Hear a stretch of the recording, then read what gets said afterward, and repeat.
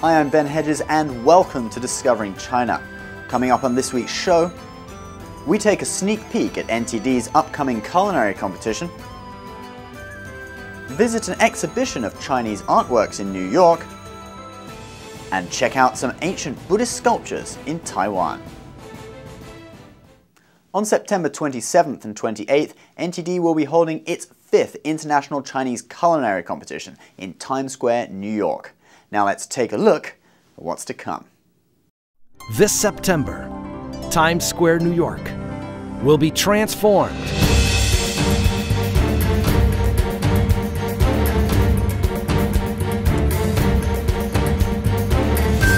Come experience the amazing tradition at NTD's 5th Annual International Chinese Culinary Competition, where you can taste 5,000 years in a single bite.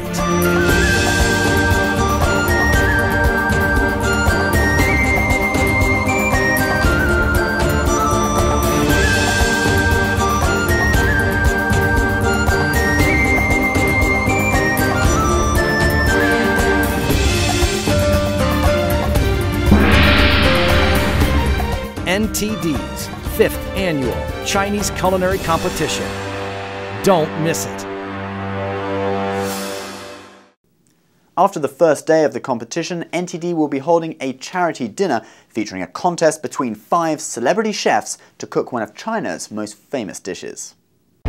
Since time began, great chefs have battled to control the fire of the wok, all to answer the age-old question. Can 5 celebrity chefs cook authentic Chinese cuisine? Judge Chu Yun-chung, Susie Fogelson, and Chef David Burke will put Chef Malcolm Mitchell, Julieta Ballesteros, Antoine Kaman, Manich Chauhan, and Chef Clark Fraser through the fire of the wok in support of NTD's 5th Annual Chinese Culinary Competition. Last weekend, the Art of Zhen Shan Ren, or Truthfulness, Compassion and Tolerance exhibition was held alongside the annual Couture Fashion Week at New York's famous Waldorf Astoria hotel. Margaret Chai takes you on a journey exploring the art that tells the story of a traditional Chinese spiritual practice. At Manhattan's Waldorf Astoria hotel last weekend, New York art lovers had a chance to see Chinese oil paintings, telling the story of a traditional Chinese spiritual practice. The Art of Zhen Shan Ren, or Truth, Compassion, Tolerance exhibition, tells the story of Falun Gong, an ancient spiritual discipline the Chinese regime has been persecuting since 1999. What we see is this depiction of the journey of the practice, and it gives you an insight into the spiritual world of people who practice, and really sort of captures this tranquility and this sort of inner beauty that comes from the practice. The exhibit is organized along 7 key themes. These include the coming of the Lord Buddha, joy of cultivation, persecution in China, and the non-violent resistance of Falun Gong practitioners. The paintings explore the artist's inner spiritual experiences, the sublime tranquility, contrasted against the harsh outer truth of the persecution in mainland China. Zhen Shan Ren Art Exhibition Coordinator James Smith talks about how the project first started.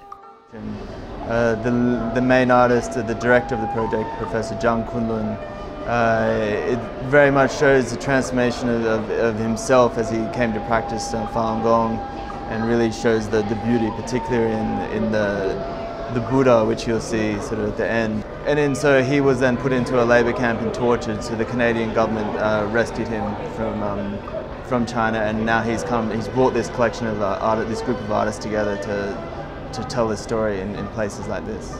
The artists have created the exhibit as a medium to portray the truth. Smith says the painting titled Determination Under Persecution particularly moves him. You know, it could be me, I mean, it could be any of us my age who is caught in this predicament. They've come across a beautiful practice, they've started to do it and learned so much, and yet she's been put into a labor camp and sort of subject to this really severe torture. In the Manhattan Meditator, artist Kathleen Gillis shows the everyday experience of a young New York practitioner. This is on the streets of Manhattan, so we have a sidewalk in Manhattan, and for a long time the practitioners would go and meditate, and it's a way of letting the public know that this is really a peaceful practice. Zhen Shanren Art International Exhibition Coordinator William Chung explains the importance for people in the West to see the exhibition. I think nowadays when you heard about China, we all know it's a growing economical power, but many forget that it's still ruled by communist regime. Under the dictatorship regime, actually people don't have the same basic human right that we enjoy from the West. The moral message transcends language, time, race, religion, and politics. One thing in common is humanity, and this is the art that's showcasing the best of humanity and showcasing the courage for people despite the atrocity. They're standing up for their faith and belief and their firm convictions, and always using peaceful means to appeal to the world. Artist Xiaoping Chen depicts the theme of non-violent resistance in A Call of Innocence. The painting shows an innocent young girl standing dwarfed by the towering Manhattan skyscrapers. It's a rainy day, it's cloudy, but in her eyes you can see her conviction is beyond her age, it's penetrating, and she's holding a sign called "Killed for the Belief." They try to raise awareness about the human rights violation in China. This was a year-round campaign several years ago in Manhattan.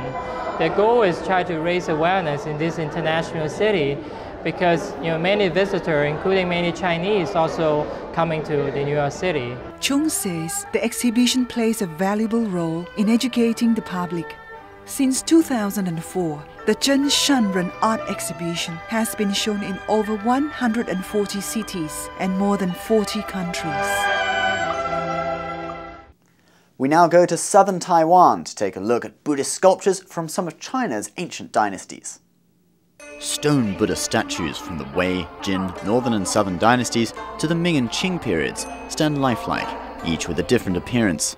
As you enter the museum, it's as if you have transcended time and space and are personally experiencing the beauty of Buddhist art from China's different dynasties. The Tang Dynasty was a period of abundance, so according to the concept of beauty in that period, the Buddha faces were a bit fuller and rounded, whereas the Buddha faces during the Northern and Southern Dynasties period was thinner. Seeing these ancient objects really makes me feel that these collectors, the effort they put in, is no simple thing. It is because of them that we, the later generations, can see such great things. The 1000 Buddha pillar from Western China is magnificent and solemn, exhibiting ancient Chinese culture. The whole style of the 1000 Buddha pillar is in the style of the Yungang Buddha caves, that is the most famous of the Northern Wei dynasty. In other places you rarely see these crossed-legged bodhisattvas and twin-seated Buddhas. It was created by command from the emperor. They created these caves, and so the scope is huge. They are very solemn. Normally, you wouldn't be able to see these kinds of exhibits unless you visit China. If you go to temples in Taiwan, there is no way to see such big Buddha statues. Here you can also see the events known as the 3 Wu and 1 Zong emperors when Buddhism was attacked. From the repaired remains of Buddha statues, you can see the tragic destruction of Buddhism. The most principal reason for the destruction was a clash of culture and thought, and also the incompatibility of cultural and economic values. In history, after they tried to eliminate Buddhism, their dynasties didn't last long. Some only 5 years, and the longest was only 6 years. After trying to eliminate Buddhism, you definitely won't meet with a good end. All of the 4 dynasties who attacked Buddhism finished very quickly. Collectors have opened up their lifetime's private collection, allowing this glorious collection of Buddhist art to be displayed to the public again. Thanks for watching Discovering China. Don't forget to subscribe to us on YouTube and like us on Facebook. We'll be back next Friday with a special episode on NTD's culinary competition. See you soon.